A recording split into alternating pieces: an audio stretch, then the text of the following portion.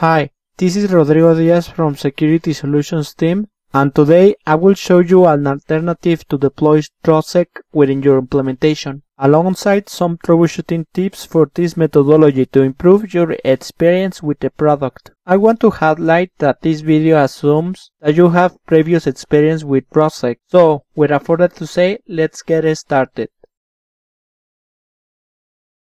Cisco TrustSec CTS is a framework focused on identity-centric security for enterprise networks. It ensures the accessibility for users, devices, and networks to specific resources based through segmentation and policy-based control. In this video, the information related to the segmentation based on attributes is downloaded from the Identity Services engine, and the enforcement is performed on a Catalyst 9300 switch. It is important that you review the version of your switch, as the feature was introduced on Cisco iOS XE 17.1.1, where it gets a pack key that is used later on to download the CTS list and security group access list. This information is sent over radius protocol in this instance. Under this scheme, to fetch data from ICE, the switch is capable to perform API queries directly through ICE to allocate the CTS information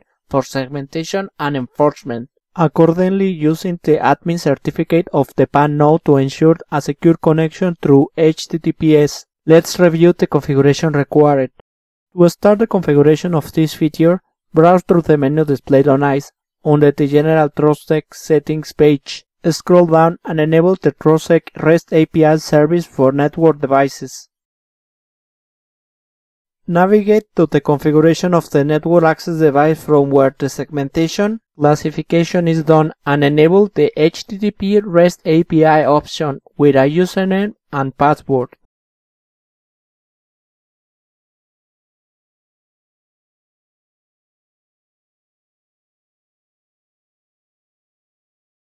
Next, proceed to export the admin certificate as it is displayed, as this certificate will be loaded on the switch device.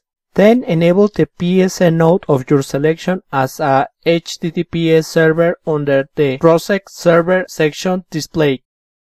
First, create a trust point for the PAN admin certificate and its chain that were exported.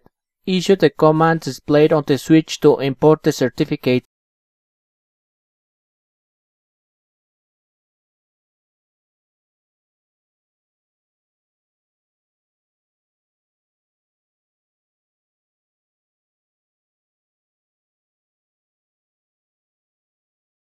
The following point is to configure the parameters for the PSN node you configured earlier, as you can see in this console.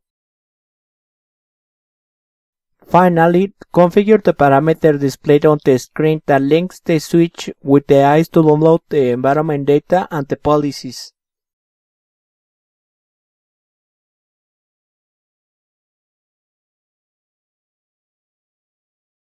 The first point that we are going to verify is that the switch allocates the environment data and policies accordingly with the commands displayed.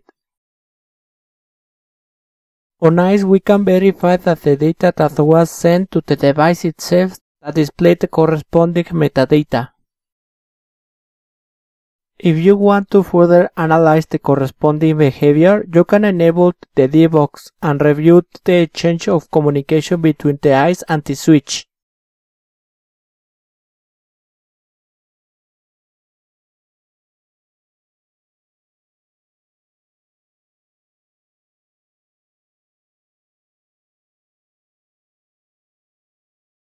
On ICE, you can include the payload body of the reply given by ICE to analyze the data.